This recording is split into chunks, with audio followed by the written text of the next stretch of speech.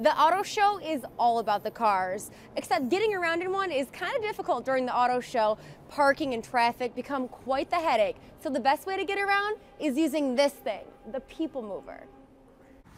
The cost is 75 cents. You can use quarters or bring $1 and grab a token at the machine. Stops can be found all over downtown. Cobo Center has its own stop, so you can get dropped off right at the show. Or you can ride it around for a joyride and catch beauty shots of Detroit. Other popular stops are Cadillac Center for Campus Martius and Greektown. On Fridays and Saturdays, the People Mover is open from 8 a.m. to 2 a.m. Sundays through Thursday, it's open until midnight.